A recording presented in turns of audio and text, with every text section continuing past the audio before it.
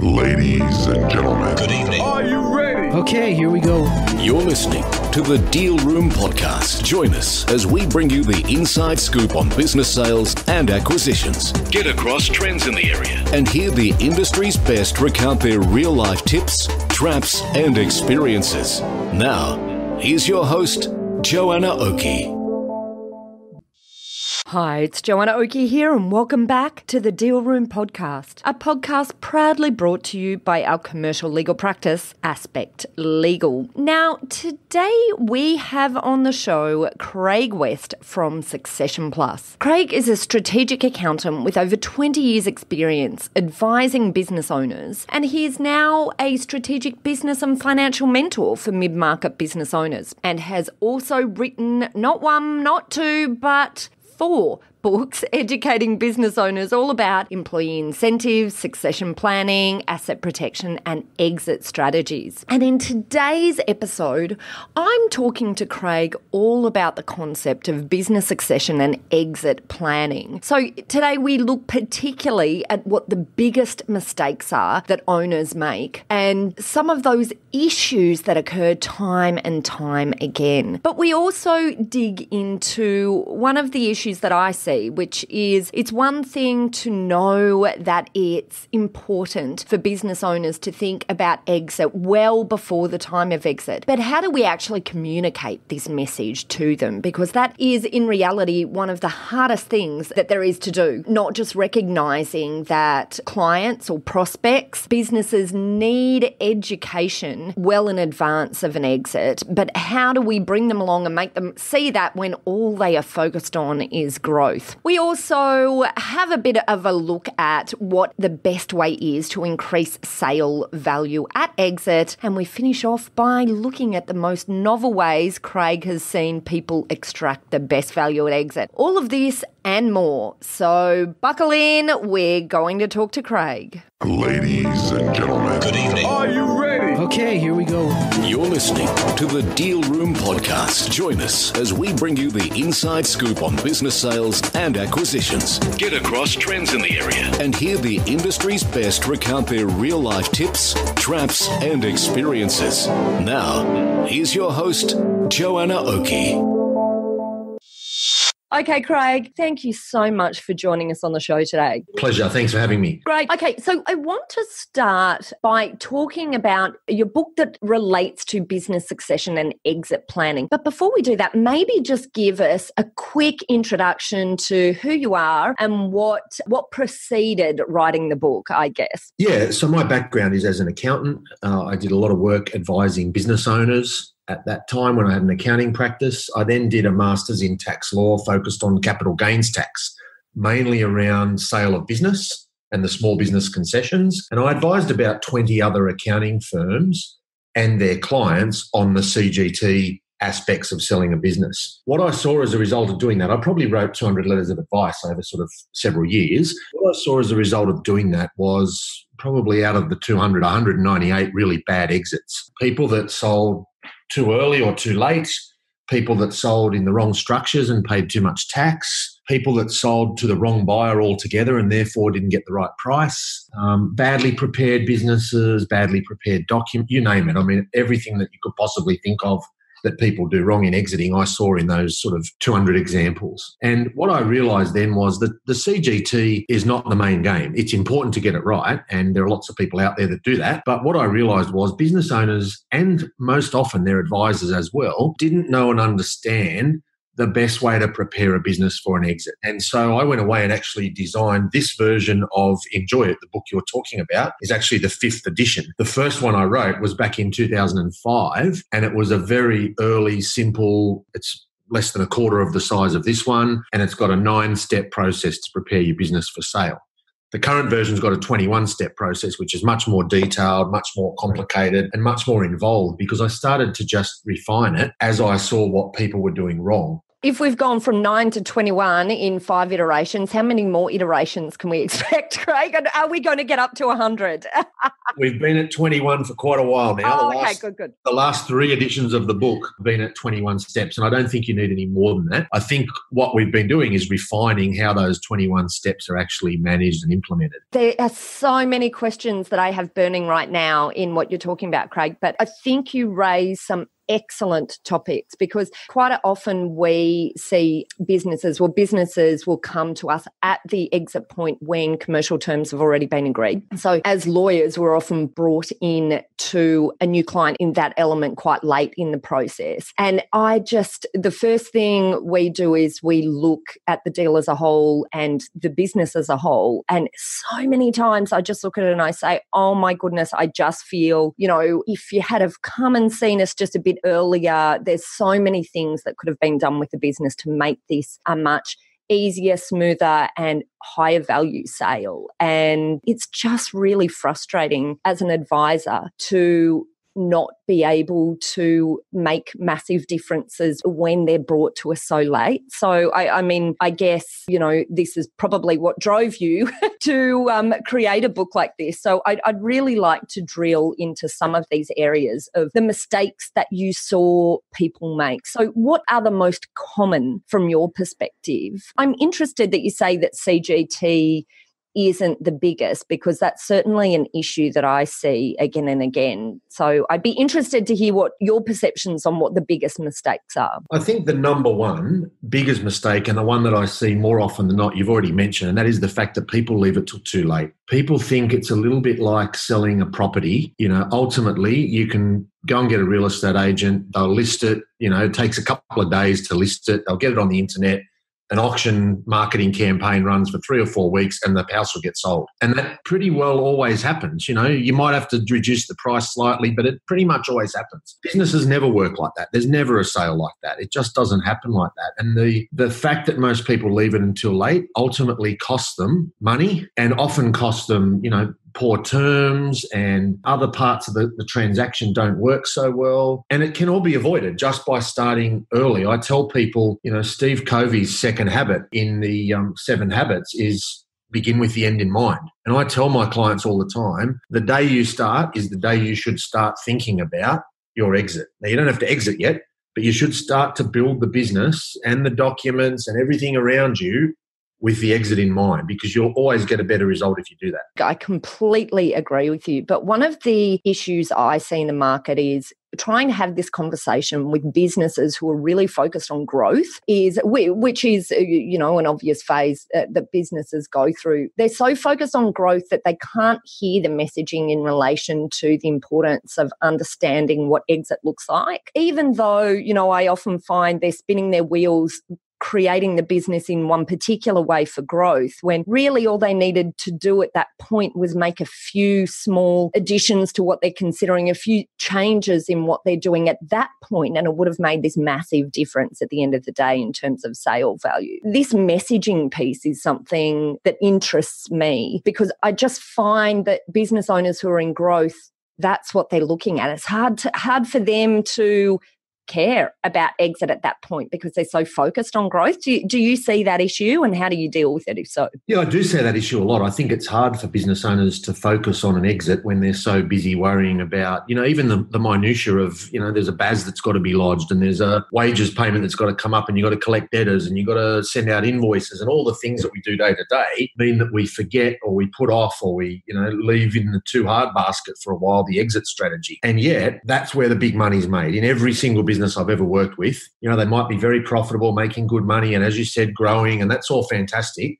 But at the end of the day, the big money comes from getting the exit right. And so I talk to people about dedicating some time to work specifically on that. Now, whether that's a day a month, ideally, whether it's, I work from home every Friday and I spend Friday doing strategic things. I don't spend it writing emails and sending letters to clients and doing billing or any of that sort of stuff. I work on the strategy. Now, obviously, part of the strategy for any business is their exit strategy. What's their end game? And I think the other important point around that is that a lot of the things that we do, there are several, I'm thinking probably 8 to 10 steps that I've outlined in the book that are just good business sense. They're not specifically about exiting. So, for example, one of the steps talks about sales and marketing. It's not about exiting. It's about getting your sales and marketing ready. And why is that in there? It's in there because that's something that buyers are looking for. So I often tell my clients to think about their business as if they were a buyer. What would a buyer like to see in terms of how your sales and marketing works? Or what would a buyer like to see in terms of the way your people are,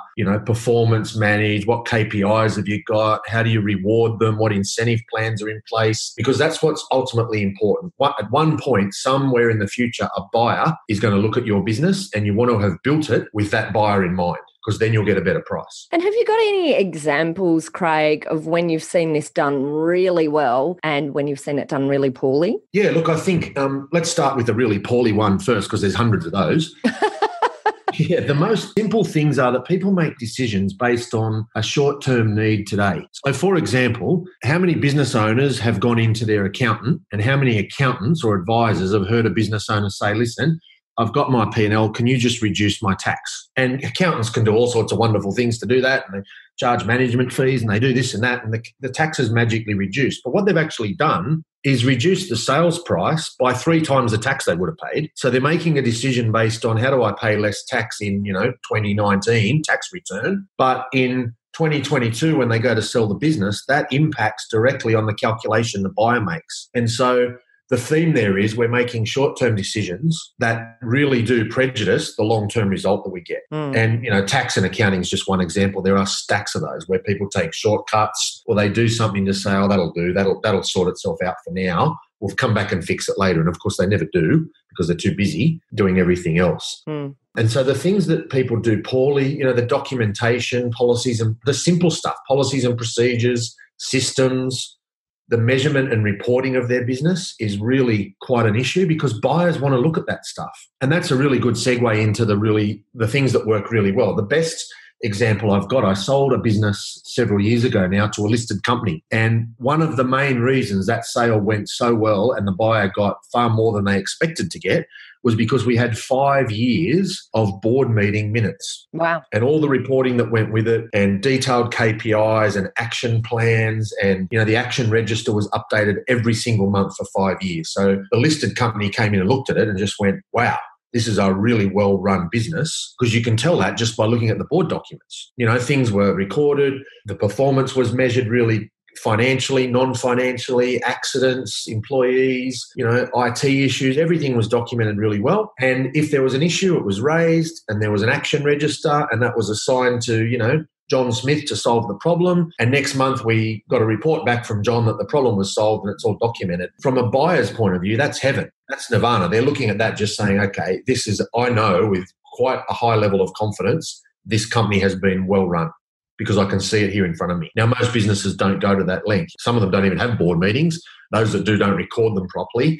And, that's just a simple example. It's not even that expensive to do that, but it's well worth doing because the buyer rates that really highly and they will pay more money for a business that looks like that. Absolutely. Okay. And as you're talking, I'm thinking of some really recent examples that I've seen. I mean, we see examples like this over and over and over again, but a matter that just completed for us a few weeks ago. The clients came in and they had seen their lawyers and accountants 5 years previously when they were considering selling into the future. So they had this 5-year plan and they did the right thing. They went and saw their advisors to let them know that they were thinking about selling, and the advice had been at the time by another advisor that had worked with them, a manager and a management board, which was excellent. And they'd done that. But what they'd not done, and the advisors had not done at the time, was think about what the right structure would be for for the organisation at sale. And when they got to sale, their broker, a corporate advisor, found a deal for them. But the way it was structured was as a business sale, not a share sale. The way that they were set up, it really needed to be a share sale,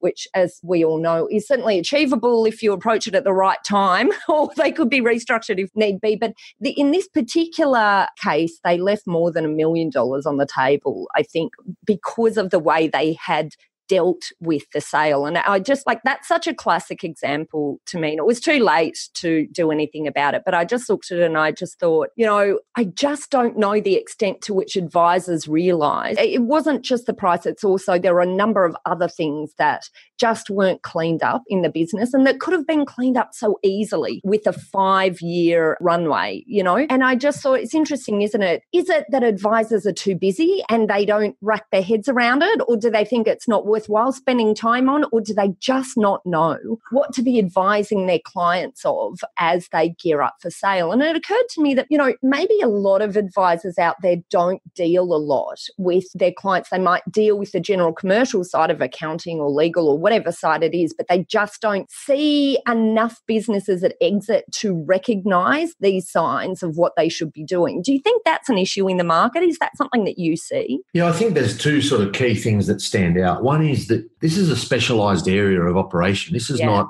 general accounting advice or general legal advice. Yeah. Where, I'd use a little bit of a medical analogy. This is not a job for a GP. This is a heart surgeon we're talking about. And so there's a level of expertise and experience that makes a big difference in these transactions. If you can get them right, it's about being experienced and having the knowledge and expertise in that specific area around how you prepare and design an exit strategy that works. The other part you mentioned, I think advisors generally, as well as business owners, are just too busy. They've got so many things on. There's so many things they've got to worry about. When you think now about most small to medium business owners and the areas that they've got to be across, they've got to be across employment law and, then they've got to be across accounting and tax and super and workers' comp and all the other areas that small business managers and owners need to be right across, and their advisors, just means that GP approach is the only way you can get everything done.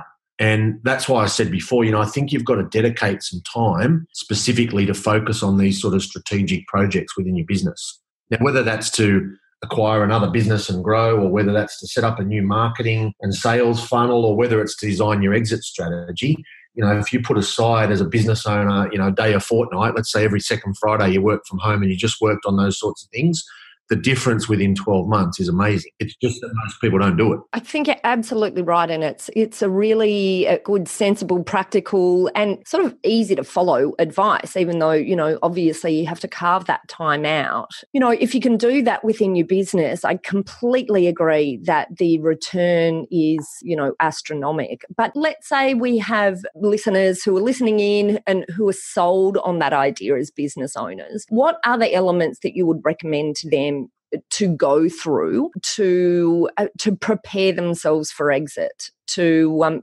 build the value in the right way in the business so that it has the right value at sale? Yeah, I think there's sort of two key things. One, you've got to find out where you're at today. And the way to do that generally is to get your business valued or appraised, get a realistic view of what you've actually got. Most business owners are very unrealistic about what their valuation is. They come in two schools. One is that, my business is worth nothing. I'm happy just to get rid of it. And, I've had one guy who actually came to see me and said, look, I've heard you can liquidate this. I just want to close it all down and get rid of it. And I sold it for $8 million.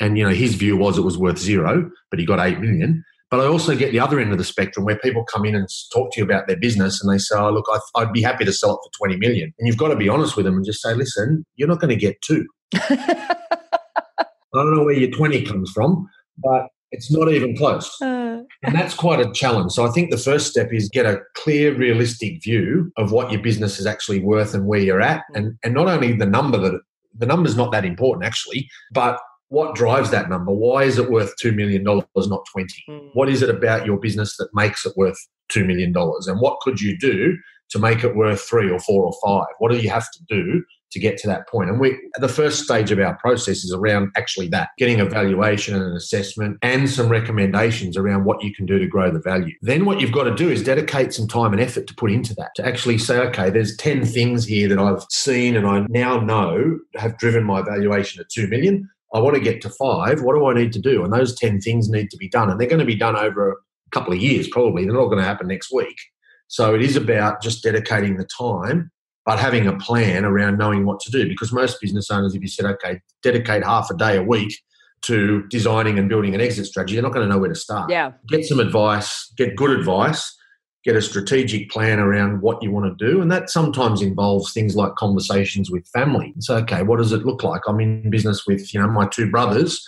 Dad's about to retire. Do we want to buy it off him? Do we want to sell it? Do we want to take it over? Do we want to keep it for our kids? Or is there some other plan? Do we just want to build it up and sell it and take the money and go and do something else? And often people don't have that conversation till it's too late. They wait till dad gets really ill, or they wait till there's a big family dispute. Yeah. And then they've got to sort it out, and it ends up with lawyers, and it gets all difficult because they didn't have the conversations they needed to have up front around the plan. What is the plan? Yeah, I completely agree. Absolutely. And I guess one question that I have for you, I don't know if you have an answer to this, but what is the most novel way that you've seen people extract the best value at exit? Have there been any, really interesting maneuvers that you've sat back and said, what, that was an interesting one? Yeah, there's a few. And I mean, the big things to think about are around when you've got time, you can actually do some smart things. So, for example, I sold a business, as I said, many years ago to a listed company. The listed company were actually competitors of my client. And so what we did as a client, we did 2 things. We went into any particular business where we were quoting or providing a sales proposal that was provided by this competitor. We undercut the price on purpose. And the reason they did that was at every sales meeting in the competitor's office, the name of this company kept coming up. Oh, that bloody company undercut us again.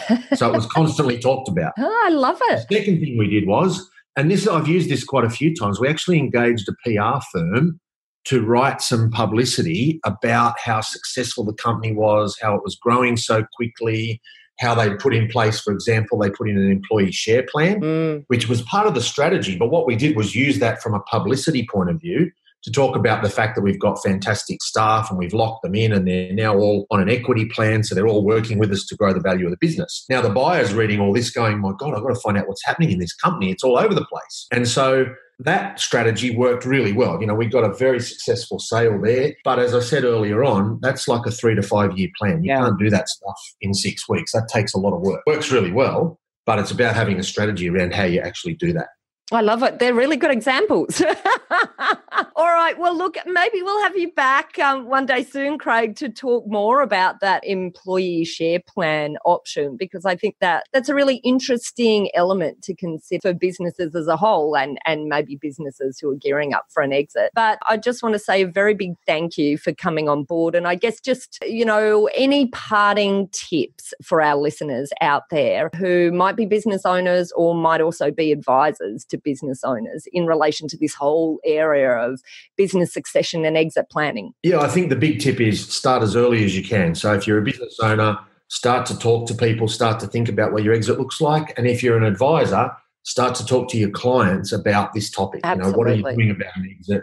Have you thought about it? Let's do some, let's get a book and read about it. Let's watch a webinar, whatever, to educate yourself and your clients about what the options are and how you prepare for them, and you cannot start too early. Yeah, I completely agree. Absolutely agree. Well, Craig, it has been an absolute pleasure. Thank you so much for coming on board. If any of our listeners want to make contact with you or even grab a copy of your book, how do they do that? Yeah, the easiest way is just email. So it's cwest@successionplus.com.au, and I'm happy to send them a copy of the book if they want one as well to have a look at and get a bit of an idea around how it all works. Excellent. Okay, and if you are running on the beach or on your commute into work at the moment, have no fear. We will put the link to Craig in our show notes. So you can just check out our show notes and the link will be there. Excellent. Thank you, Craig. Look forward to having you back again. Thanks for having me. Well, that's it for today's episode of the Deal Room podcast. In today's episode, I think we covered some really interesting topics, and hopefully, whether or not you're a business owner out there who is now convinced that they need to think about exit well in advance of the time time that you wish to exit, or whether you are an advisor who deals with business owners and is now sold on the reality of the importance of helping our clients and prospects build for exit well in advance of exit, I really hope you've taken something useful out of today's podcast. If you'd like more information about this topic, then all you need to do is head over to our website at www.thedealroompodcast.com. There you'll also find links straight through to Craig if you would like to talk to him in more detail or get a copy of one of his books. And there you'll also find details of how to contact our lawyers at Aspect Legal if you or your clients would like to discuss any legal aspects of sales or acquisitions or preparation for sales and acquisitions. And finally, if you enjoyed what you heard today, then I would absolutely love it if you could possibly pop over to iTunes or your favourite podcast player. Make sure you hit subscribe and leave us a review telling us what you thought about this episode or our podcast as a whole. Well, that's it. Thanks again for listening in. See you next time. You've been listening to Joanna Oakey and the Deal Room Podcast.